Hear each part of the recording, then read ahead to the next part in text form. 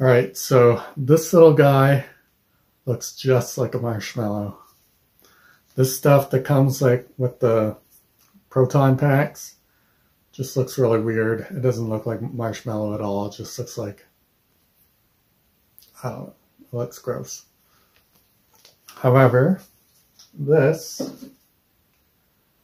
looks much better. That looks like, from a bit of a distance, from up close, you probably want to use like an airbrush or something, but it looks a lot better and like a little bit more like burnt marshmallow than this stuff. This just, it honestly just looks like a hunk of rubber. So the problem with this is I'm pretty sure it's silicone, so the paint's not really going to stick very well. But as long as you've got it just hanging like that, if you're going to display it on your Proton pack, then I still think this looks a lot better than this.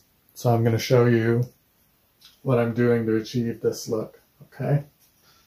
I don't like the feel of this particular one. What am I stepping on? God. So I'm going to paint this bigger one right now, okay? So I'm using bright yellow, which is just dollar store acrylic paint. And what is this? Cashmere tan. Now this is a different name brand, so I'm not sure where to get that. But obviously I picked it up from somewhere. So get your tan and your yellow, bright yellow paint. So I'm going to take this off of here right now.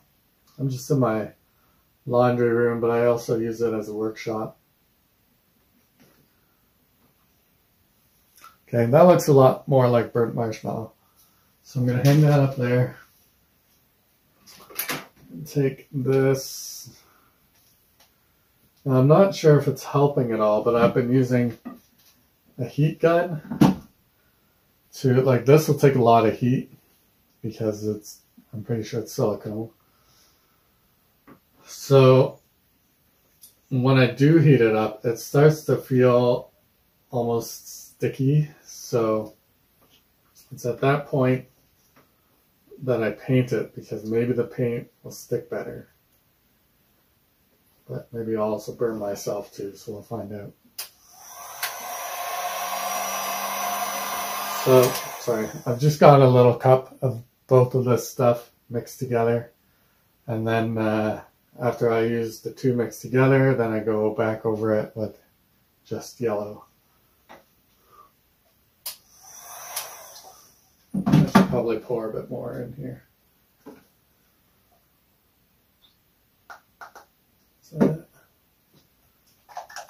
this one didn't really want to come out very well. I've also got this espresso, so I might go over it with some darker spots, and then who knows, maybe like a little bit of orange in between there,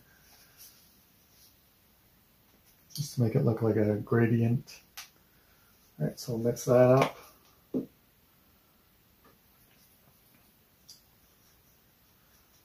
I was looking for a video on how to improve the look of the marshmallow, and I couldn't find any, so hopefully this will help you out. Alright, so I'm going to heat this up. I'm going to put it on the second setting.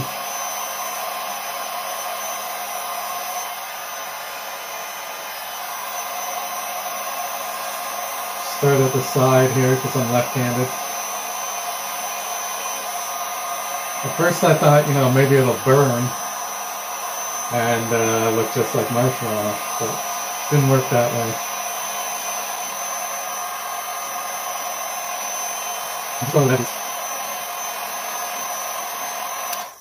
Okay, so I don't know if this is really helping at all, this technique, but I'm doing it anyways. So you kind of want it darker anywhere where there's holes like that. I'm just going to use my finger to blend it.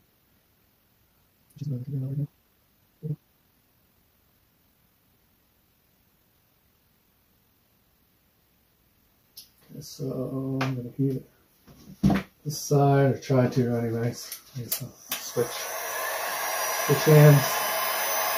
It's pretty hot.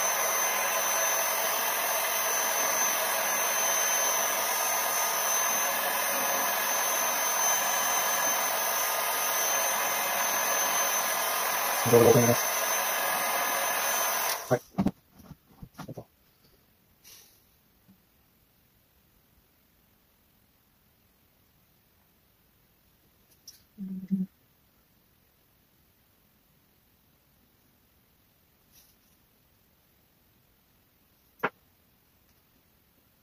It's already drying right now. Maybe that's because it's so hot.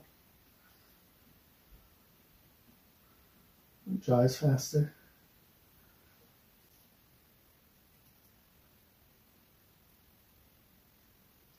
I can get up and around here too. Yeah, see, it spreads a lot better. You can blend it better when it's not in the areas that aren't hot.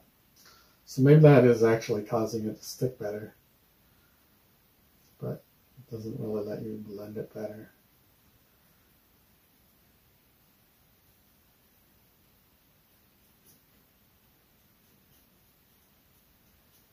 So now that's starting to look like burnt sugar.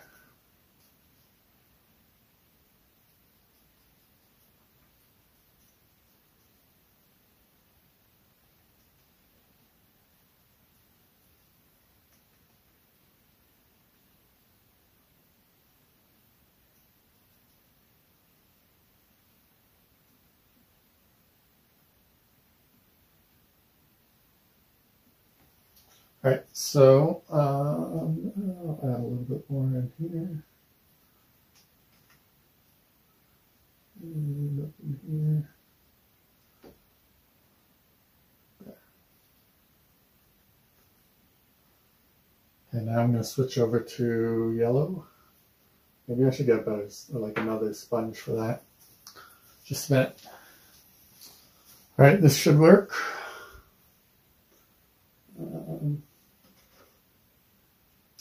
And I've just been using the same container because you still want it to blend a bit. I'll just kind of pour it off to the side with the container. All right, so now don't heat it and just use the yellow. Yeah, that looks good.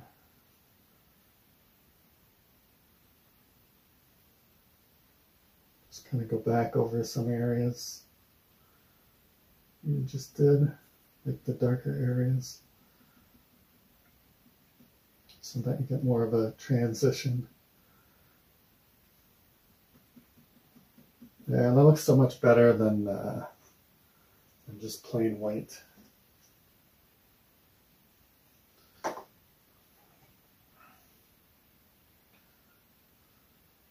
Might not do too much like burnt effect with this stuff, because if you've ever burnt marshmallow, then you know that the areas that are darker, the texture changes, so it's a lot more agitated than you know, the white areas. So because it's burning. So because I can't really modify the texture here, then I might not really do too much with a burn effect.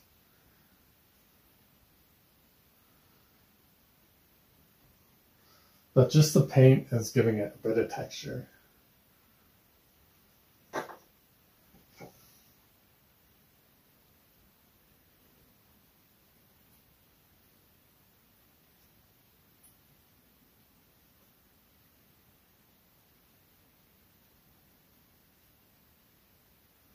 Maybe like work your way in and then back.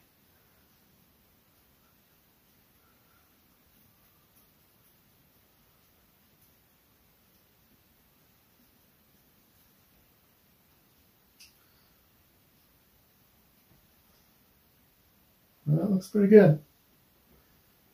Kind of happy with that.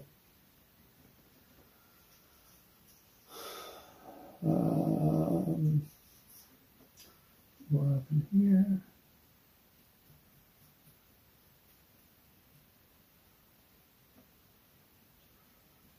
Make sure you go over the little nubs as well, because you don't want to have it, like you don't want to go over all the edges and then fold those nubs in and then they don't match.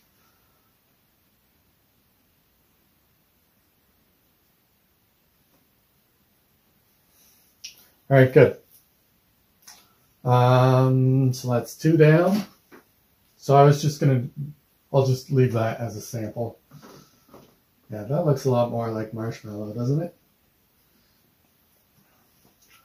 So after, I probably won't make a video on anything else, but after I do this, I'll probably, I'm just going to add more yellow right in here.